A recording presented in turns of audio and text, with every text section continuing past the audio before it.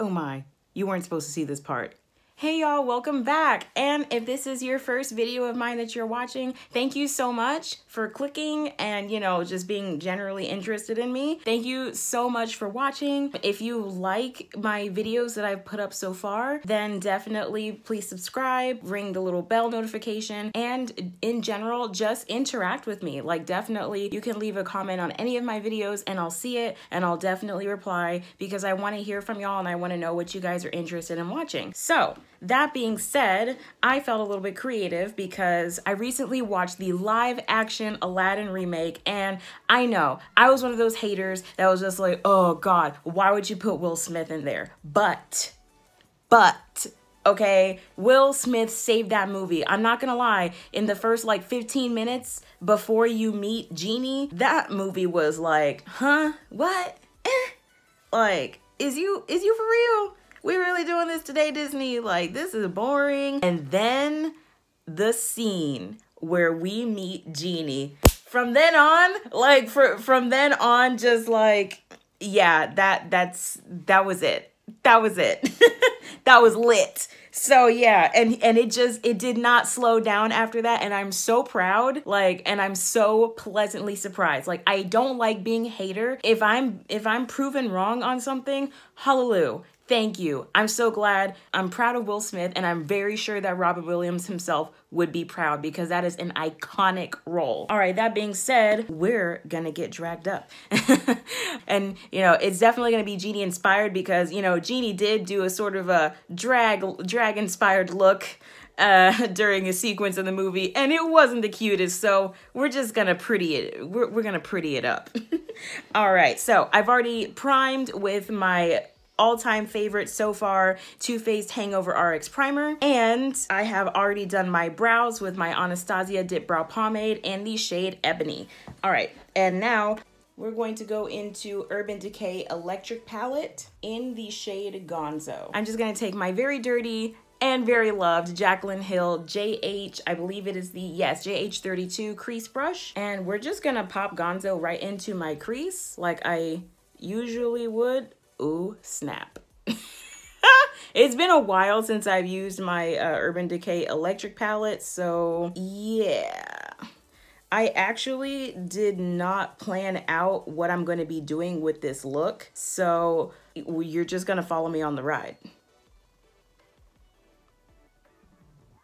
All right, right now to apply, I'm just using windshield wiper motions. And I know you're probably thinking, why does Gonzo look like this and is applying like almost green on my lids? That is because I did not put a different color on top of my lids.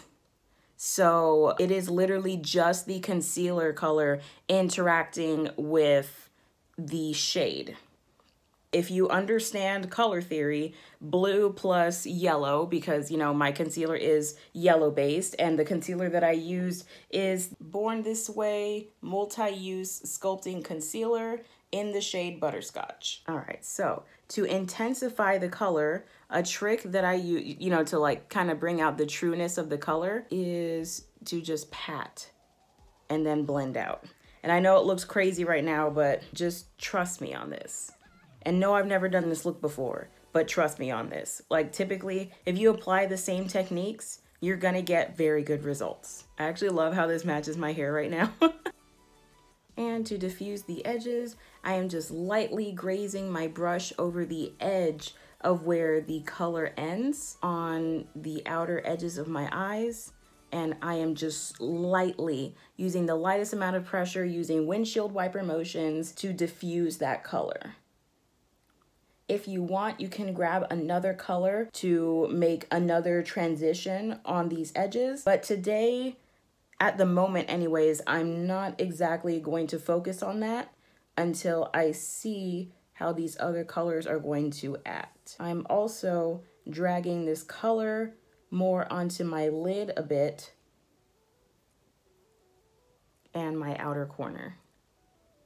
All right, Gonzo is done. Now we're going to go into Chaos, and I'm actually going to go in with the same brush and just kind of pack that on my outer corner. Right now I am packing and I'm slightly blending by using these packing and patting motions. And I know you're probably thinking, whoa, Leo, blue eyeshadow. You know, I typically, because blue is one of the hardest colors for me to blend, especially considering my skin tone. I actually have a more neutral undertone, but it's more like golden neutral. So depending on what products I use, my skin can pull a little bit more yellow. And so blues typically, you know, aren't my best friend when I want like a real good punchy blue, but I make it work. And if you have this sort of undertone, green eyeshadows are going to look amazing on your skin.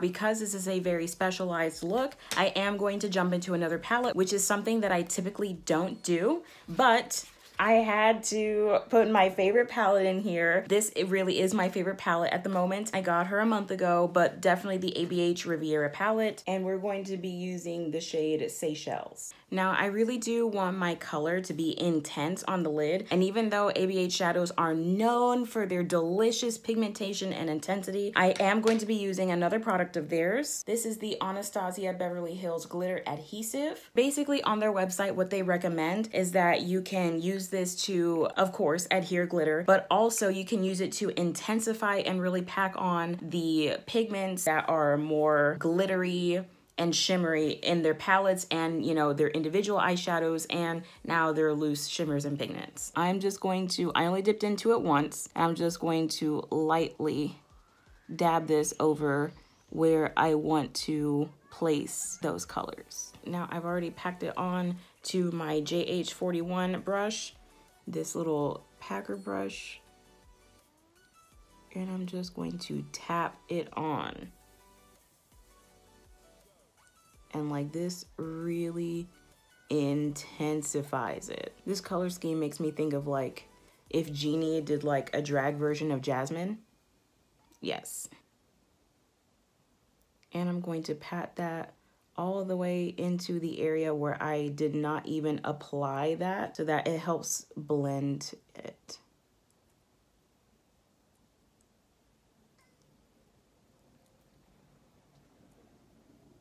This is also a nice little cheat way to do sort of like a mini cut crease without putting too much product on your lids, because, you know, a mistake that I did when I first started doing cut creases, I did my first cut crease a year ago. I feel like it's a little dramatic for my eye shape, so it's not something that I do. I only do that for very special occasions, such as a Halloween look that I did last year. However, my mistake was that I used too much product. So I would use my eye primer. I was still using my Urban Decay primer potion. And then to cut my crease, I would go in with concealer. And that was just a lot. It was too much and it looked really bunchy and crunchy. Not to mention that the concealer that I used was the Tarte Shape Tape. So yeah, no.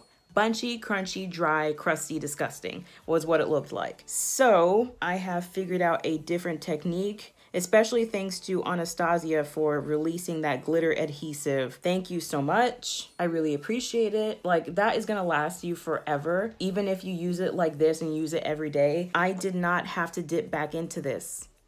I've had this since October of last year. Anyways, now that I have my faker cut crease going on, I am going to go back into the electric palette and I'm going to reapply where I put Chaos. This is going to help the blend.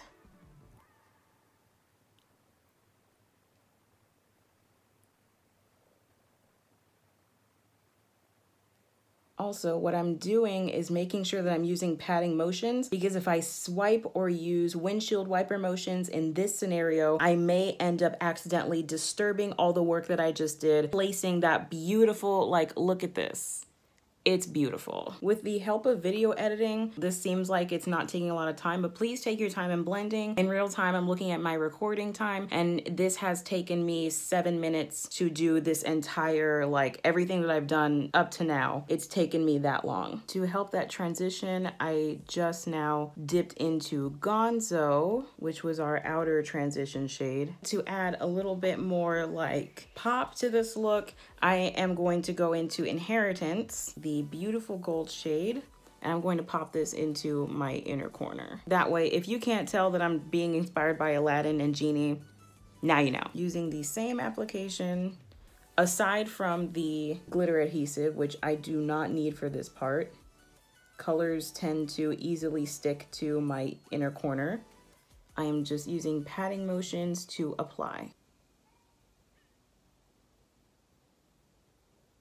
Now I'm going to reach for my Stila Smudge Pot, and my goal is to do a winged liner that is bold but not so thick as to cover all the work that I just did.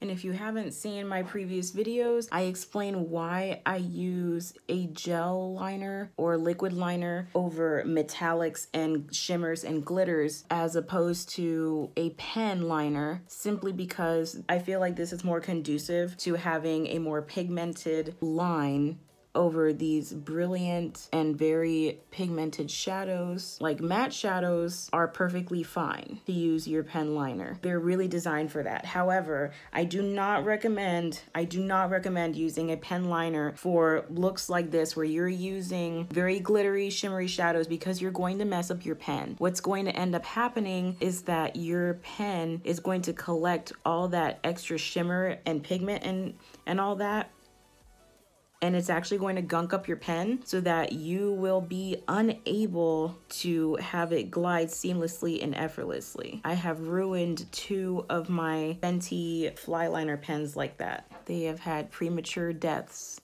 because I was irresponsible. All right, wahoo! Top part of the eyes are done. I'm going to do my base off camera, and then we're going to continue the look. For my bottom lash line, I am going to go into the Subculture palette, and I'm going to be using the color Axis. And to do this, I'm using my JH43 brush to just pack that along the bottom.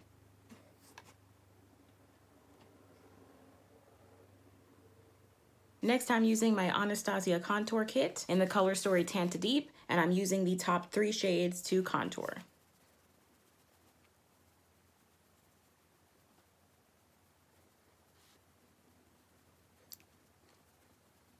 Next, I've got my current favorite NARS blush in the shade Torrid. It is this beautiful orangey, pinky, corally, what? I'm applying it slightly above where I put my contour bronzer just to warm up my face a little bit. And lastly, for some glow, I'm going into my Anastasia Beverly Hills Aurora palette, and I'm going to be using the shade Helia. Setting spray.